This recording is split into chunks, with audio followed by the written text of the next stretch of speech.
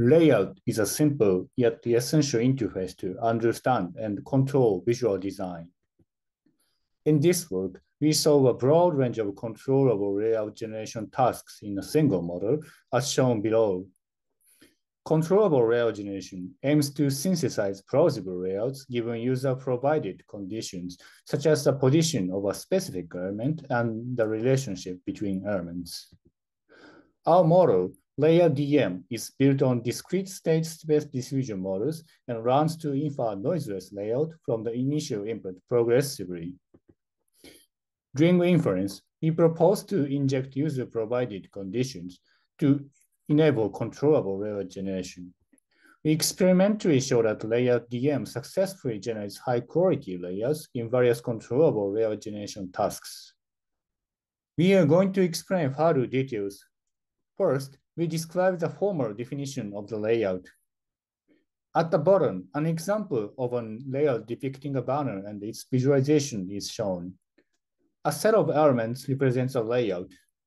Each element contains one-dimensional categorical information and four-dimensional positional information. Although positional information is represented by continuous variables, a recent research trend in layout generation is to discretize positional information and describe the whole layout as a sequence of discrete variables like text. Next, we briefly review the fundamental concepts of discrete diffusion models. Diffusion models are generative models characterized by a forward and reverse Markov process. The forward process collapses the data into a sequence of increasingly noisy variables. Using a learnable neural network, the reverse process gradually denoises the variables towards actual data distribution.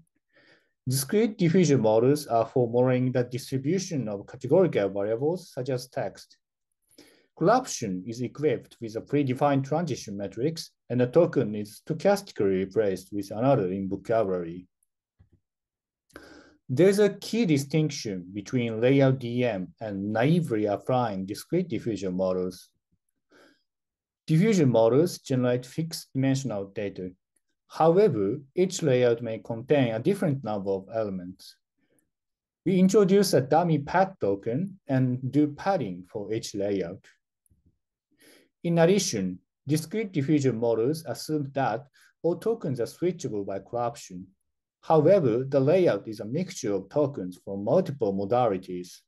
We consider a modality-wise collapsion process to avoid invalid switching. In each diffusion sampling process step, we propose injecting conditional information. We offer two ways depending on the type of the conditions. If the condition directly specifies a value for a field, we call it a hard condition and solve it by masking. It is just replacing a part of zt-1 according to the specification. If the condition doesn't directly specify a value, but tries to provide some hints, we call it the soft condition and solve by Logit Adjustment. Logit Adjustment is to add a flywheel term to the predicted logits so that the provided conditions are more likely to be met when zt-1 is sampled from the logits. The actual implementation of the flywheel term is very flexible. The most simple one is hard coding. It can also be gradients from loss functions with respect to the prediction. Next, we discuss the critical advantages of LayoutDM over existing methods. First, it doesn't assume any specific generation order, unlike autoregressive models. Second, it can flexibly change the number of elements to be generated. Third, it can incorporate both hard and soft conditions. These advantages are all essential to build a unified model, and our LayoutDM is the only one to fulfill the requirements. We demonstrate the validity of LayoutDM on two datasets. Here we show some results when the condition is hard on LICO. LICO is a dataset of user interface designs for mobile applications containing 25 element categories such as text button, toolbar, and icon. We can see that LayoutDM generates high-quality layouts with few layout aesthetics violations, such as misalignment, and overlap compared to other methods like layout transformer. Here we show some results in PubRayNet.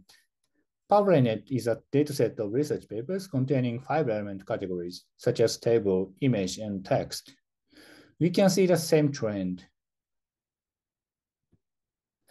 Since our model can achieve fast generation at the sacrifice of quality thanks to the property of diffusion models, we compare the models in terms of speed and quality in this graph. If the model achieves a smaller FID and shorter generation time, it means that the model is better. As we can see, LayoutDM achieves the best speed-quality trade-off in most of the cases. For more quantitative evaluation, please refer to the manuscript. In summary, we solve a broad range of conditional layout generation tasks in a single model, and our contributions are threefold. First, we build a discrete diffusion model tamed for layout generation.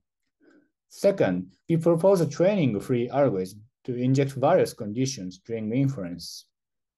Third, we demonstrate favorable performance against task-specific and agnostic baselines.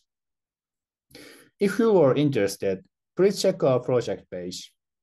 That's all. Thank you for your attention.